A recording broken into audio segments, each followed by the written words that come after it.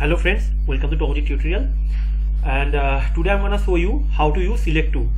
Okay, Select2 means the form has the drop down and with search. Okay, so like this. Okay, I just creating before, like if you need to, I just want to show you how it looks. Okay, so let's get started. So I'm using the VS Code. Okay, so let's create a one new file and then save it to index.html. Okay, index.html, and I'm creating this like template. And okay, so first of all we need to browse the Google. We browse the browser and search it the Select2. Okay, so write on the Select2. So after the searching the Select2, I'm using the first link of that, and when you click on the link, the documentation is here.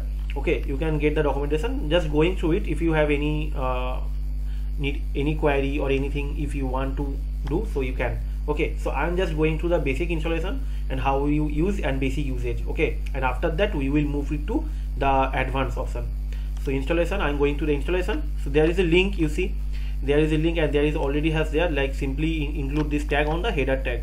Okay, so I just copied the tag and paste it. Okay, then I need to copy the HTML things. So HTML where I get, so the basic usage, click on the basic usage after this installation. Okay, so let's copy this thing, copy. Okay, then paste. So there is some state name like India. I think the name should be country. Okay, so you can put the IN like Australia. So I already doing that in my previous document. Okay, so I just copied it.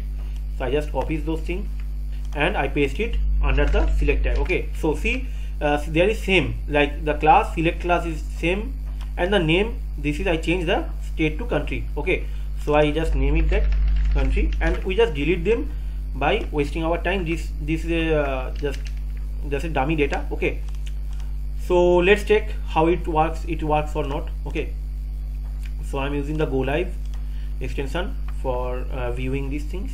Okay, so that drop down is not working, the search bar is not here. So we need to do one thing, we need to install a copy the script tag. Okay, so the script, I just copied that, and we need to one more thing, like we need to add CDN, jquery CDN. Okay, so search jquery CDN, then copy, then you can get the jquery CDN any of this link, but I suggest you like going to the CDN.js, like copy on the first tag because it is the latest version of jquery. Okay, then I will paste it before this tag. Okay, let's delete the unnecessary things. Okay, I will save it. Now I will show you like it's working. Okay, see I am searching the USA. So USA, I am searching the I. So I has India, United Kingdom, Australia. Both country has the I word. So that's why these three are visible.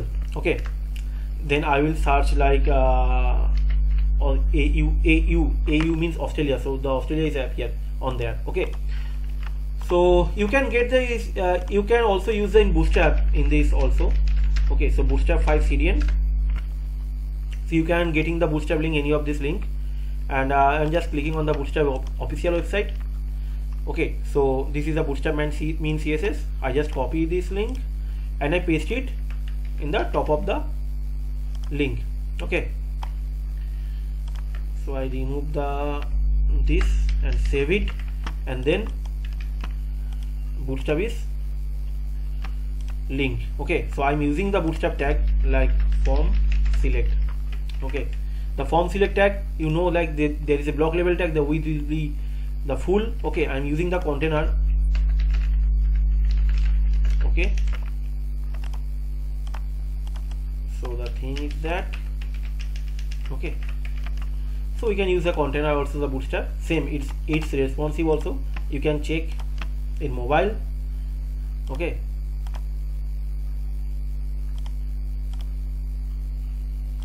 okay, wait, I will show you.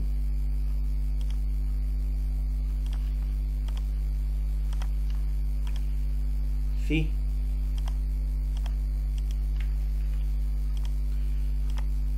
Okay, so any of these device, it was responsive as the bootstrap thing. Okay, there is no issue in this. Okay, so for today that's for now. Okay, we will get more update on the select2 tag, how it's multiple select, how it's any other things. Okay, so thanks for watching. If you like, please share the video and subscribe our channel. Okay, thank you.